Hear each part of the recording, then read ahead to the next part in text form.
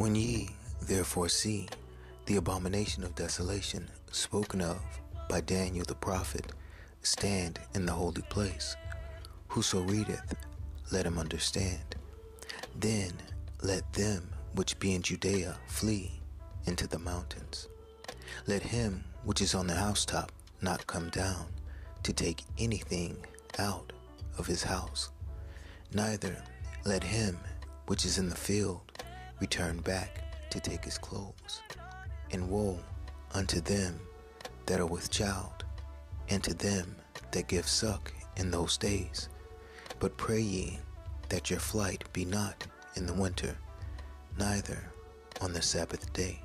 For then shall be great tribulation, such as was not since the beginning of the world to this time, no, nor ever shall be. And except those days should be shortened, there should no flesh be saved.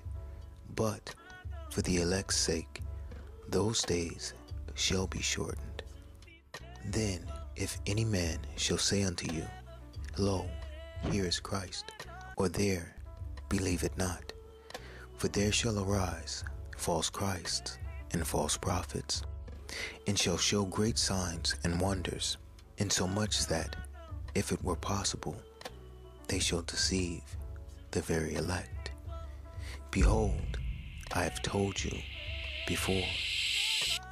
Matthew 24:15-25. On Tuesday, March 5th, 2024, 16 states held their presidential primaries or caucuses before the actual election day in November. Until now, only 1 or 2 states have held primaries or caucuses on the same day. After results came in, Nikki Haley ended up dropping out of the race. Former Ambassador Nikki Haley, the last major challenger to former President Trump for the Republican presidential nomination, is suspending her campaign later today. It comes as Donald Trump is projected to win virtually every state in yesterday's contest. And for those of you keeping track of the numbers, here is the delegate count. Trump now has 1,053 delegates. That's just 162 shy of the total he needs for the GOP nomination. On the Democratic side, President Biden dominated the board. He's projected to win overwhelming majorities almost everywhere. His delegate count is up to 1,548. When we take a deeper look at this event, it becomes obvious that this was another orchestrated satanic ritual meant to exalt the devil and his Antichrist. So without further ado, let's get into it. The name Donald means ruler of the world.